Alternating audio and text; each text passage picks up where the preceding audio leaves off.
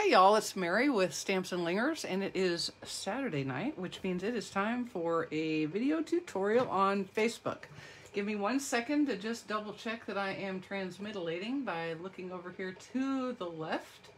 Yeah, looks like I'm on, and that's a very good sign. Hopefully soon I'll be able to start seeing comments as folks come in. I'm not sure. Somebody leave, there we go. Hey, Rosie. Okay, so they are actually scrolling. Hi, Debbie. Appreciate you joining. Alrighty. Hey, Amy. Well, we just had the little afternoon rain shower come through. You can tell it was the rain shower time because it was time to go out and feed the horses and walk the dog and all of those other things. Hey, Daryl. Hey, Terry. Hi, Pam and Barbara and Linda. Appreciate you joining. Hey, Debbie. Alrighty, so this is the card I gave you the sneak peek of this morning. I suspect several of you at least figured this out. Hey, Karen and Janie, appreciate you coming. Rosemary and Jennifer, thank you. Hi, Faith. Alrighty, I'm even showing up in California. Very good sign. Hi, Jerry.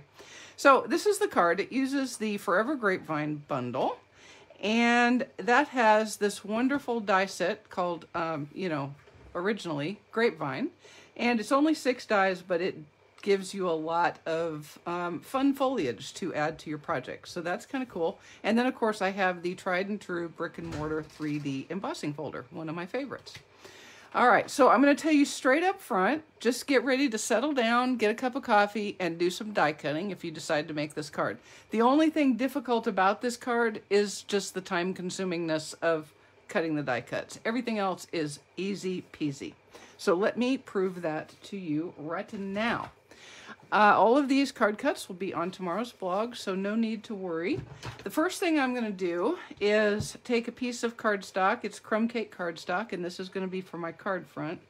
And I'm going to put it in my Stamparatus, or Stampopotamus, if you know me at all. And I am going to ink the vine design from Forever Grapevine with Early Espresso. Hey, Karen. Thank you, Debbie. Hey, Claire. I'm inking it in Early Espresso, and we're going to stamp the card front with that. And I'd like it a little darker, so yay for the Stampopotamus. I can just ink again and go right back over the top. Now, I'm not going to get too head up because a lot of this image is covered by the die cuts that we're going to do. So I'm not going to worry over much about a couple of little places being opened up. So now I'm going to do a little coloring. Now, the first time I did this, I went all crazy and I colored all of the vine. No need. Do not do that. I mean, you can if you want. If you just love to color, go for it. But you really don't need to. So what I did is I used my dark polished pink and dark fresh freesia Stampin' blends, and I'm going to use the bullet side, and I am just coloring some of each of the grapes in these clusters with each of these colors. So these are going to be, this is obviously a red wine grape, obviously, because, you know, it's going to be like purple and pink and stuff. So surely that means, I'm not a wine drinker, so if I say something totally not correct in the wine department, you will know why. I'm sorry for those of you who love wine. I think it tastes like cough syrup. Okay, I'm just saying it out there. I'm there, and if I see people start to drop off, I'll know that I have offended the wine aficionados of the group. But yeah, I'm not a wine person. Give me a margarita or a pina colada and a walk on the beach and showers in the moonlight, or wait, something like that. Yeah. Actually, walks on the beach I do like, it turns out. I really do like them. Especially if there's pavement and I don't have to get sand in my toes. Okay, so I've just colored the grapes. And then I'm going to color just the leaves. Hey, Joan. Yes, that's true. And for the leaves, I'm going to use the soft succulent. I'm using light soft succulent and light evening evergreen, and I'm just going to color these. Now, when you're using the crumb cake, even with this Early Espresso, I did notice it tends to bleed a little bit. So your first time through, just push the color just not quite to the edge. Again, because this is a really forgiving coloring card, if you will, because everything gets covered so much. But it's always good to practice safe coloring techniques.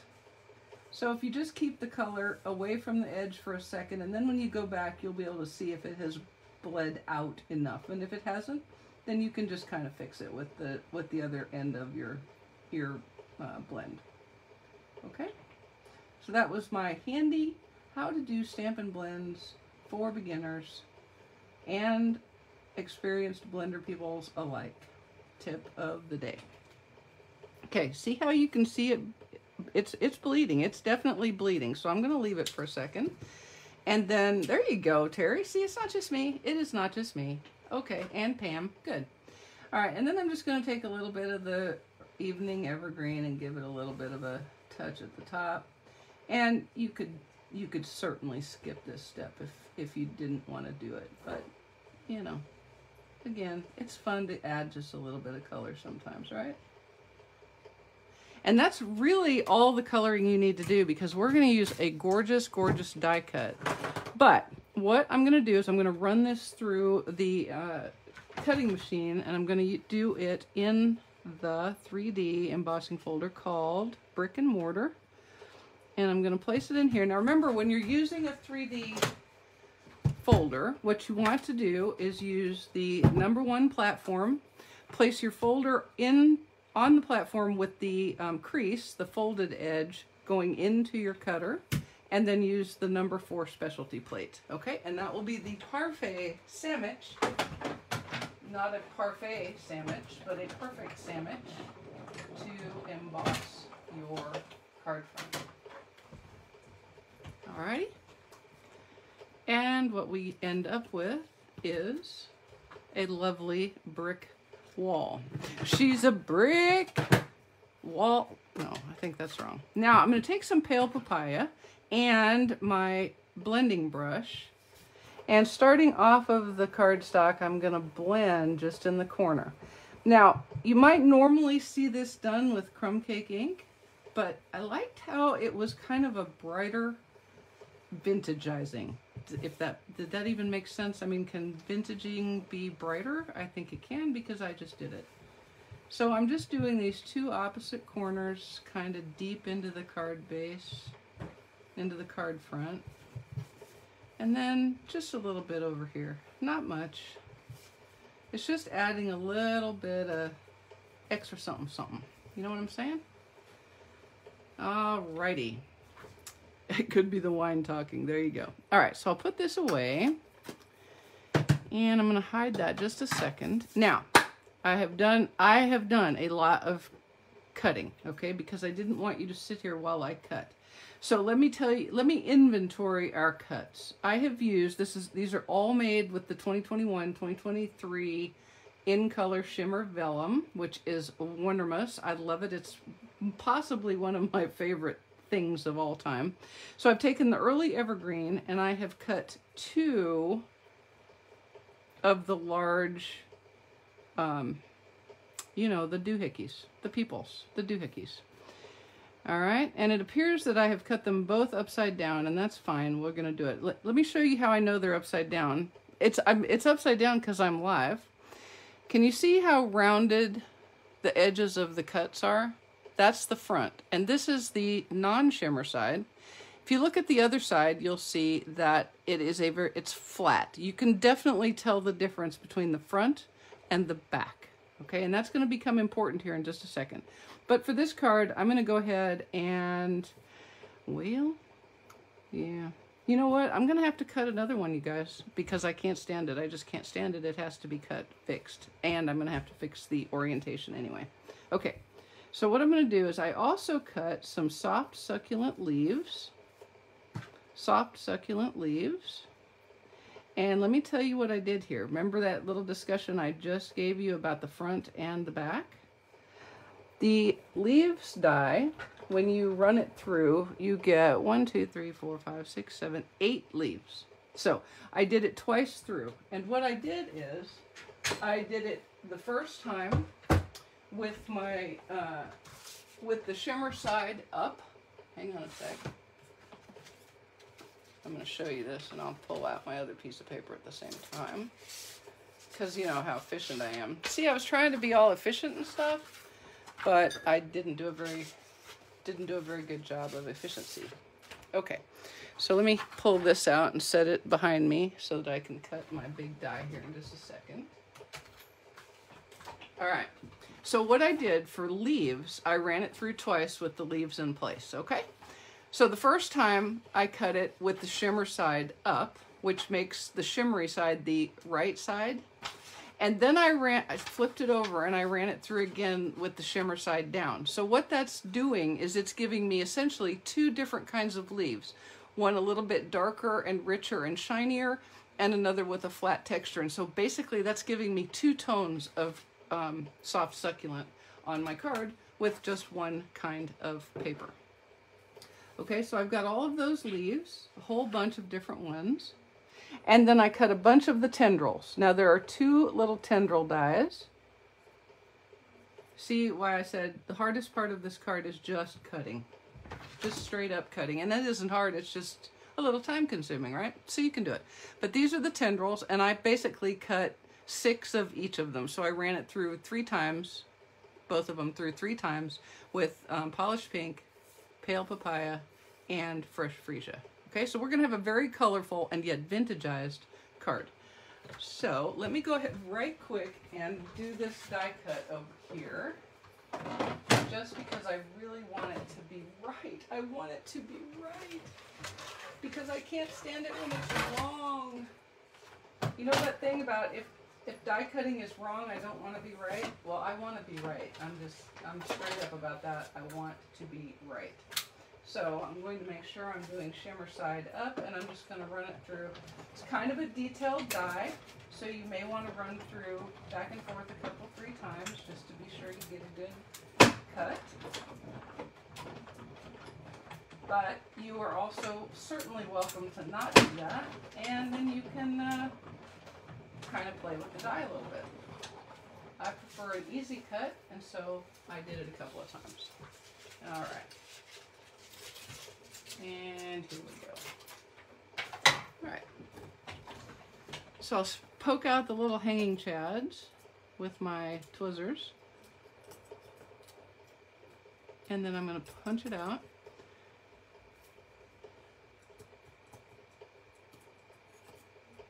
Ah, Karen has a question about sending floating hearts.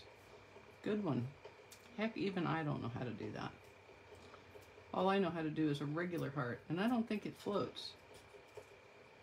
Or maybe it does. I don't know. Maybe regular hearts just float. That's a possibility, certainly. All right, I've got all the little hanging chad doohickeys out. I think. Close enough. And then I'll poke out the die cut. All right, there's plenty of little relief holes. That's what those are called. Did you know that? Relief holes. It's like a relief pitcher, only completely unrelated to baseball in any way, shape, or form. Okay, so here we go. Now this will be a really good comparison for you to see. So this is, in my world, cut correctly. You can see that the shimmer's on the top, and you can see that the cuts are rounded inwards on this side. On the other one, you can see that the shimmer side, the cuts are kind of flat / rounded up. Okay, so that's really the difference. And for this card, would it have really mattered? Probably not, but I wanted it to be right. Hey, Sherry, appreciate you joining. And Kim, thank you. Your daughter ran a half marathon in Seattle. They moved the start time up, and she said even then it was up. I know, it's been crazy. Okay, disclaimer, these are not Stampin' Up! Mini glue dots, okay? The reason for that is last night at about 7, I realized I was out of glue dots. So I went looking for my spare box of glue dots. And I think what I just ran out of was my spare box of glue dots. So somehow I managed to get myself in a glue dot deficit, and that is not acceptable. So I went out today and I bought some glue dots. They're not ours, but they will dot in a glue-like manner, I'm certain. Okay. Maybe. We'll see. We're going to see. We may see that we know exactly why Stampin' Up! Is so great. Okay, so I'm just going to use like 3, okay? And I'm going to put one in the bottommost leaf, one in the middle leaf right there, and one in the other endish leaf. Okay? And then we'll just lay it over the top of this stamped image. Perfection is not required. It's a grapevine. Hello. Okay. Done. Okay, now get ready for, no, not as bad as a dimensional deficit. That is not acceptable. Okay, so now I'm just going to start glue dotting my leaves. So I'm going to do a bunch of them where I can, I'm just going to kind of start putting them out so that I can see what I got. And I'll put glue dots on the back and then just kind of go for it. Okay, that's a back, that's a back, that's a back, that's a back. Yep. And you can see what I'm doing is I'm going to end up with some leaves that are shiny and pretty, and some leaves that are a little flat, which is also good because it's a good contrast, okay? And contrast on your cards is always a good thing, always. It gives contrast, it gives texture. So what's really fun about this is that you get all these different leaves, all different sizes, with just one die. So that's kind of handy. So then I'm just going to start putting some glue dots on them, and then I'll stick them on. Kind of random. It's not very scientific, okay? Some are going to be shiny. Shiny and new. Okay. I won't sing. I promise I won't sing. So Finny had a big day at the farmer's market. Although there was a lady who told me that I was apparently training him wrong, because when she went to let her dog come up to him and sniff him, I backed him away and said, "Oh, come here, Finny." And she said, "Oh, you don't let him sniff? You don't like him to sniff?" And I'm like, "No, I don't." And she said, "Oh, well, that's not very good to do at the farmer's market, because if a dog comes up, they need to be social." And I said, "Well, I make sure that they don't get that close. And here is why, just so you guys know why. Did you know that when you have two dogs on a leash that are greeting each other, especially strangers, but it can even happen with dogs who know each other, but when they're both on a leash, they feel confined and there's no way for them to go anywhere, right?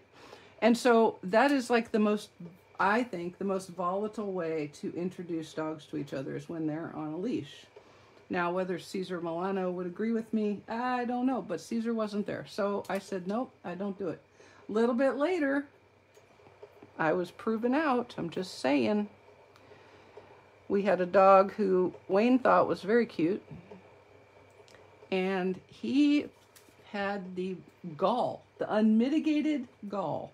I say it was unmitigated because there was no mitigating the gall, to pet that dog right in front of Finn. And Finn, my sweet and wonderful Aussie, growled. And I don't mean like play growling. I mean like get away from my dad growling. And I mean it like right now growling. And I said, "Oh, excuse me for my dog's semi-aggression," but it was, he was straight up. There was no way around the fact that he was not a happy camper. The dad was petting another dog. You know, it was the classic "you've been with another dog" situation. So we're like, okay then. I could feel it in the leash. Wayne could hear it. I'm not even sure. I don't know if the owner of the other dog even noticed it, but we certainly did. We were a little surprised. Okay, that's all the leaves I'm going to put there. And now I'm just going to take some of my liquid glue. Yes, he was very jealous. He was not at all happy with Dad giving any kind of love to anybody else at all. But it was a fun day, and there was a lot more people. We'd gone, maybe a month or so ago, 2 months. And the combination of being still in winter and everybody still worried about COVID, there wasn't much to see or do. And it was kind of, actually, one could even say boring, but today was not boring. It was fun. There was lots of things there. People had pottery, and there was a whole booth with dog treats, tons of vegetables already out, which I think is amazing and smart and wonderful.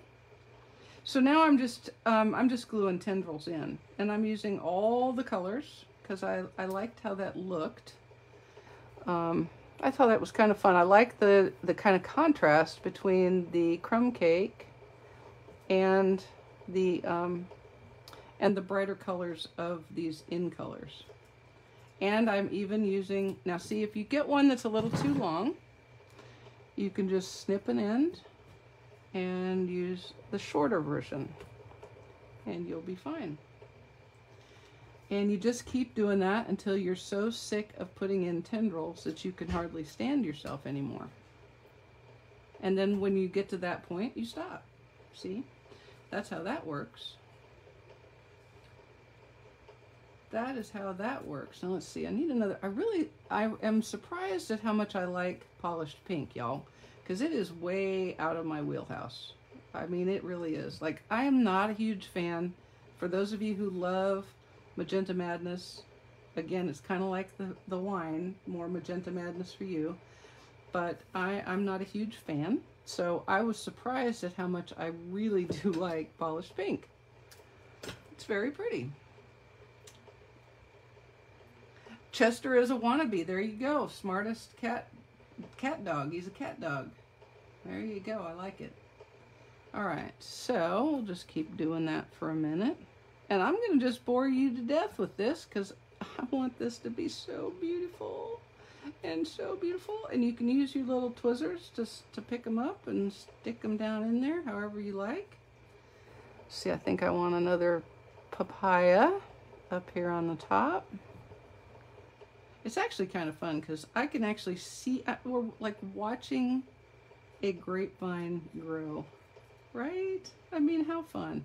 Who else gets to make a grapevine grow? I feel a song coming on. No, I'll spare you. I'll spare you.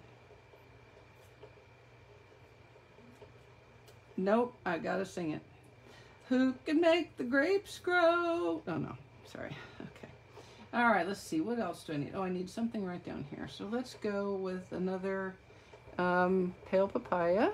And I'm going to cut off a little tippy-doo and put it in. And I'm going to save a few because I'm going to need some under my sentiment. It'll take way less time because it's way less big. All right, we'll leave that for now until we see how it's going. Don't like rosé wine either. There you go. All right, now I'm going to take some of the pale papaya and white 1/2-inch woven ribbon, and I'm going to cut 2 lengths. Equally sized lengths, equally lengths, if you will. And we're going to use a little seal to put those in place.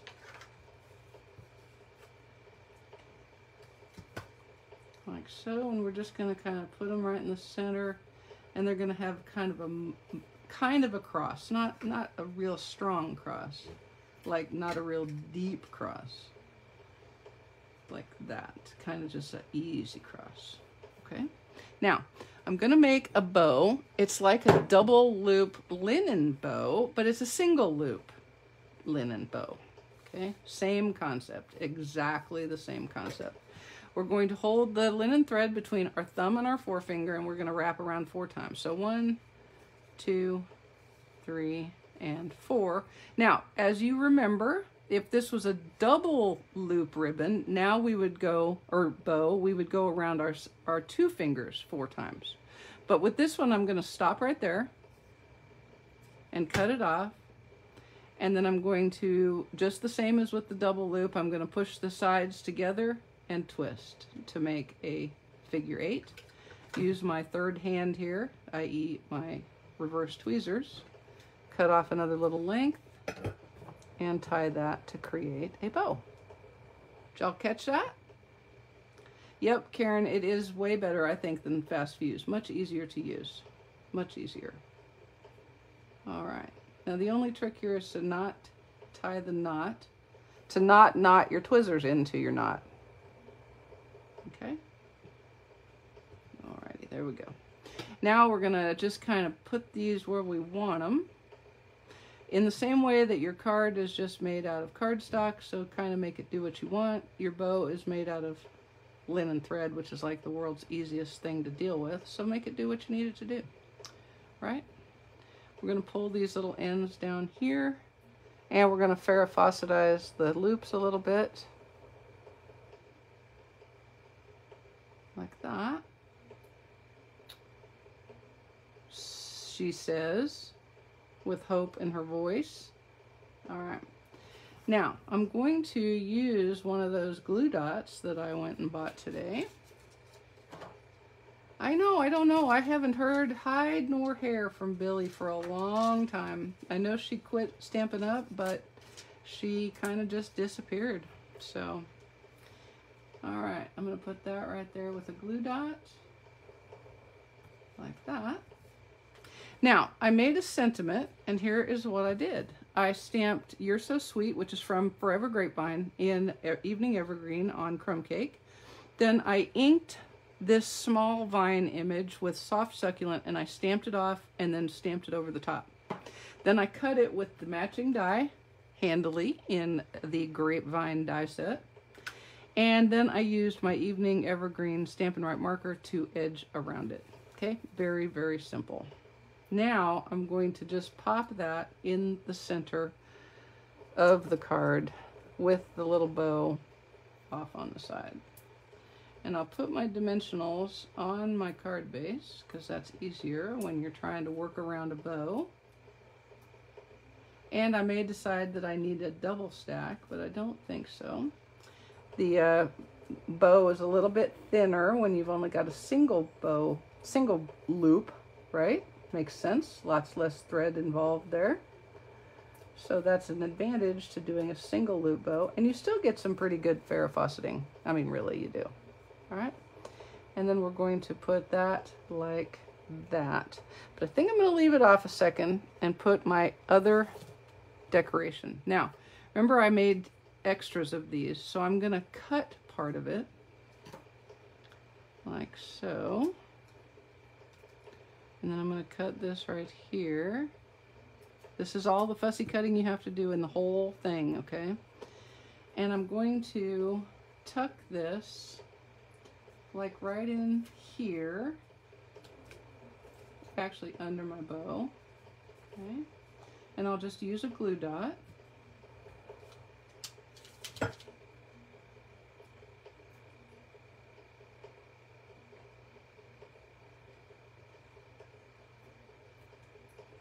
Except you want to be sure it's not off of your card base, card front like that was. Note to self, don't you guys either, don't take your dimensional covers off quite as quick as I did, okay? Just throwing that out there for your edification and your use. All right, and then we'll do the same with another glue dot for this other little piece that I cut. And let it stick out the top like that. Okay, now put that dimensional back on. Yum, blackberries off of the... Is there a problem with the Stampin' Up glue dots? Nope, I just ran out last night. And as you are very well aware, there is no possible way to get dimensionals from Utah to Atlanta on Saturday before a video. So I had to compromise my beliefs and hit Michael's today and get me some glue dots. All right, so there we go. Then you can kind of just arrange your bow. And for those of you looking at your watches going, my gosh, she's gonna be here all night. The good news is the rest of the card is much more faster than this one. Much more faster. And then you can play with that. Now, I took, showing my love, my newfound love for polished pink, I took some polished pink gems from the 2021-2023 In Color Gems jewels, and I put them around my collage. Because I think they're pretty. They're so pretty. Okay, and then I'm going to put a large one on the sentiment. And you can put more if you want. I now officially want. All right. Yeah, let's see. I think I'll put one right there. What are those? Those are little dimensional covers, I guess. All right, here we go. Come on now. There we go. And that is our card front. I will go ahead and put it on a pale papaya mat. Yes, I probably should have done this earlier. Don't be like me. After you do your sponging, so you stamp, you color, you emboss, you sponge, then you can go ahead and mount it on your card base. Or on your mat, sorry. Glad you're liking it, Daryl. Or actually, I guess what you said is you're glad I'm using this set, not that you are loving it. So maybe it's like, oh, I'm so glad she's using this set. I hate this card so much, I'm never making it. Maybe that's what you're thinking. I don't know. Okay. So there's that. Now we'll put this aside for just a second and we'll make us our inner liner, which is another piece of crumb cake. And I am going to stamp a second sentiment. It's the "Thank you for the beautiful ways you've touched my life," which I think is an awesome sentiment. I really do like it a lot. And I'm going to use it in Evening Evergreen. Glad you guys are liking it. Okay.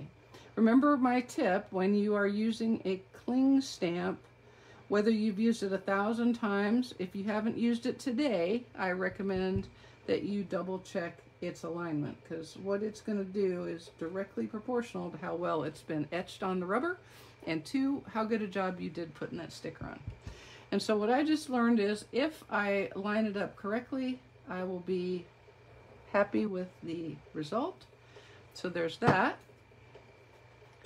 And then I'm going to take my small single vine again, and I'm going to do it in Stamped Off Once Soft Succulent in each of the corners.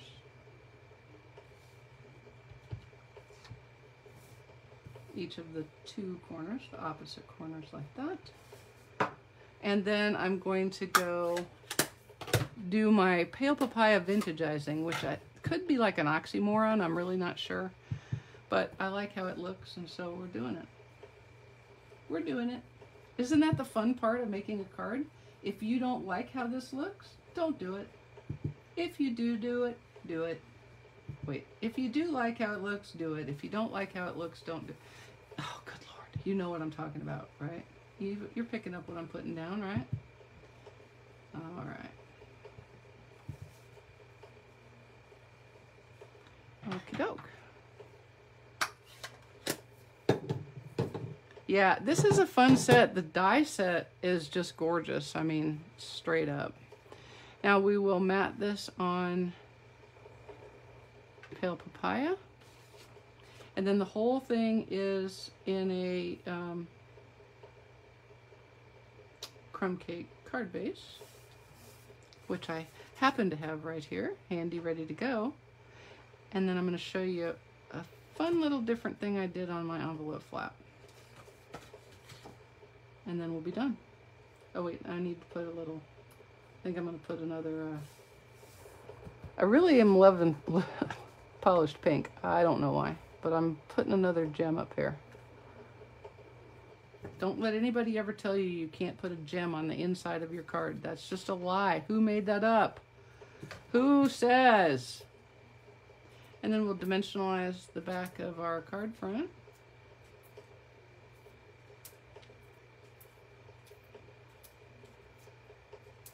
Will she have enough on that strip? Yes, woohoo! And we'll get to our envelope flap and we'll be done.